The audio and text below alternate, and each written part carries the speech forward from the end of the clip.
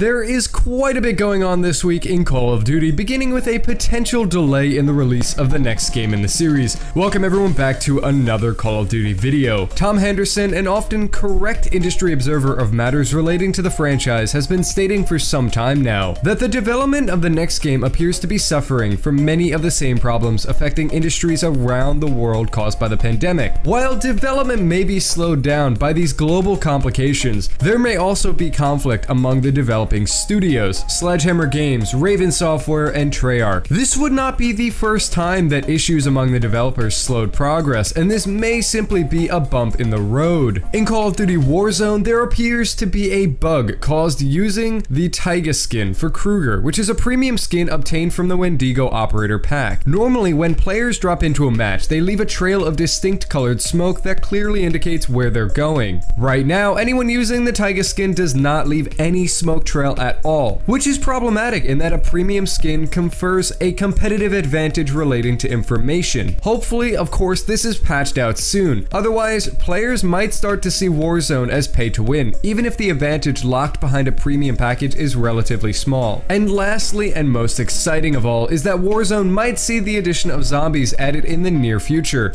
A new mode or changes to existing modes has not been formally announced, but players are finding clues in game that point to such a move. In a recent update to the Warzone map, players can now see Spaceland zombies. Now, this could either mean that there will be a shift in the map towards new content inspired from older games, or could simply be a clue for the next sequel in the Call of Duty franchise relating to Black Ops and set in the Cold War. In any case, these types of map changes are always exciting for players who love seeking out new clues and Easter eggs littered throughout the map. Hopefully soon players will discover more clues to give us all a more solid idea of what lies ahead. As always, thank you guys so much for watching today's video. If you did like it, please be sure to drop a like down below. Don't forget to comment your opinion and subscribe to the channel if you are new. Have a good one, guys. Peace.